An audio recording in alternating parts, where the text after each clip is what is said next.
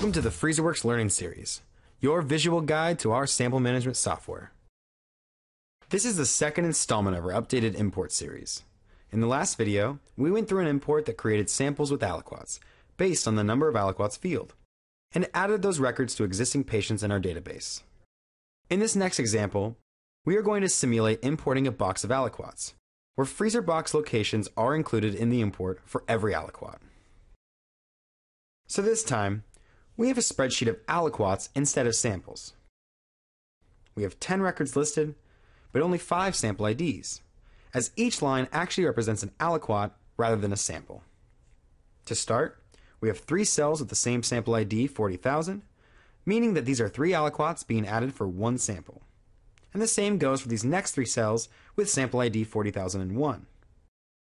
The key here is that each row has its own distinct box location, indicating a separate aliquot. So, we've taken a look at the import file. Let's save it as a usable file type again. Click File, Save As. Last time we saved it as a TXT.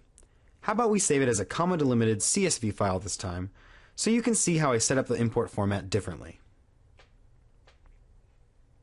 Click through the warnings just like last time, and let's return to Freezerworks now. The next thing I'm going to do is find the freezer that I'm putting this box of aliquots into. One way to do this is through Explore Freezers. Open the search menu and select Explore Freezers. Now I've got the freezer I plan to put this box of aliquots into right over here. It's called Demo Physical. Open it up, and it has 2 shelves that I can put this box of aliquots into. I want to put them into top shelf. Open Rack A, and now we're at the box level. When I open one of these boxes, you'll see by the picture that there are aliquots inside of it. Not all the spaces are taken up, but we need an entirely empty box in order to store these aliquots. What I can do is look back at the hierarchical list to see if there are any boxes not listed. The hierarchical list will not display spaces that are completely vacant. Box 2 and 3 don't show up, therefore they are empty, and that's where we can store the new box. We'll just need to remember this space during the import process. Speaking of, let's close Explore Freezers and start that process. Open the Inventory Management menu and select Import Inventory Data. Click Add New. Let's call this one Import B. My import has a header record again, so we can check that box on. And this time we're using a comma delimited file, so we can leave the field delimiter and record delimiter drop-downs alone. The dates are the same as last time, so no change there, and we're not even importing any time fields, so we don't have to worry about that format. Alright, parameters are set. Now let's open the file to map the fields. Click Open File, and let's find our CSV.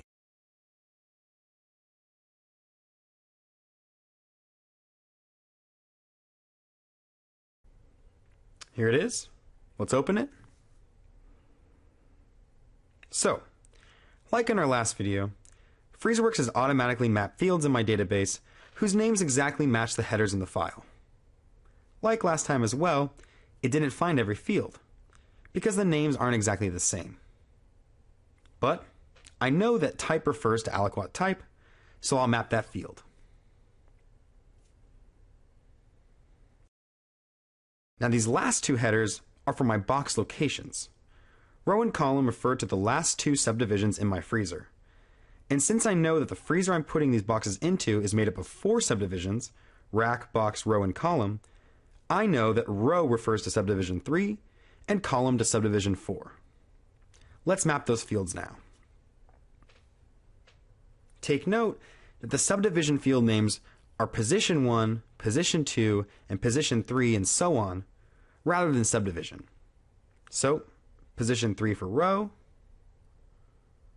and position 4 for column. Okay, mapping's done. Now we need to go to the Import Settings page and determine how we're going to import. We start with the import type. I didn't mention this last time, but the possible options here are determined by the tables used when mapping fields. If I map patient, sample, and aliquot fields, there will be different options than if I only map sample and aliquot fields, as I did this time. Instead of being able to add samples and aliquots to patients, I can instead choose to add aliquots to samples. However, the samples in my import file don't exist yet, so I can't modify them yet. They need to be created first, along with my aliquots. So let's select Add this time. We can ignore these first two options on the right, as we've already added any new drop-down items in the previous import, and the other is disabled for the Add Import type. However, we will want to check on the Interactive Auto-Assign Aliquot Positions box underneath How will aliquots be created. The Interactive Auto-Assign is a dialog where you select the freezer and position to begin assigning the aliquots in the import file, which we call the Next Assignable Position, or the NAP for short. As you can see, the Import Details box tells us that we will indeed be prompted during the import to enter the NAP for the aliquots in our import file. I also want to note that by leaving the Automatically Create Aliquots checkbox alone, we are telling Freezerworks to expect each line in the import file to represent an aliquot. Alright, remember we need to check and make sure our unique fields are set correctly. And yes, in fact, we do want our samples to be identified by sample ID.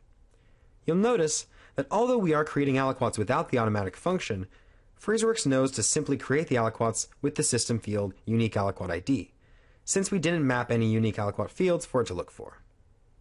Therefore, this aliquots dropdown is still blank, and we can ignore it. Before we import, let's save the format for use later.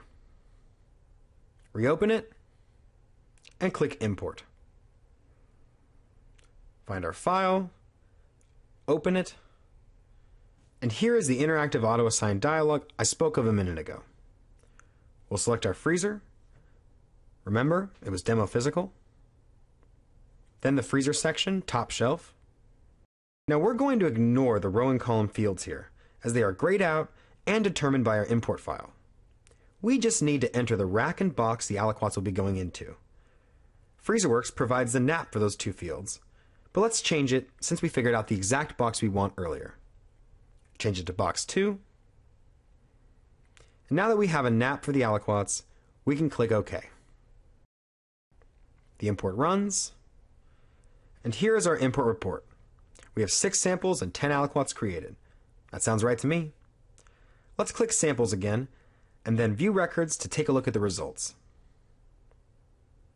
Here are the 6 samples I imported. We can see that 2 were created with 3 aliquots, while the other 4 were created with 1 aliquot apiece. Let's open one up and take a look at the freezer positions. We can see that we do in fact have 3 aliquots stored, and they all have positions in my top shelf freezer.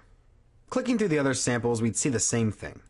But why don't we open Explore Freezers and look at how our freezer has been updated. Let's open up Demo Physical again and drill down to the boxes. There's box 2. Remember, it wasn't there before. Open it up, and there are the 10 aliquots we just imported, in the positions provided by our import file. And that about does it for today's video. Next time we'll run a purely modify import with a couple surprises. Thanks as always for watching. See you next time.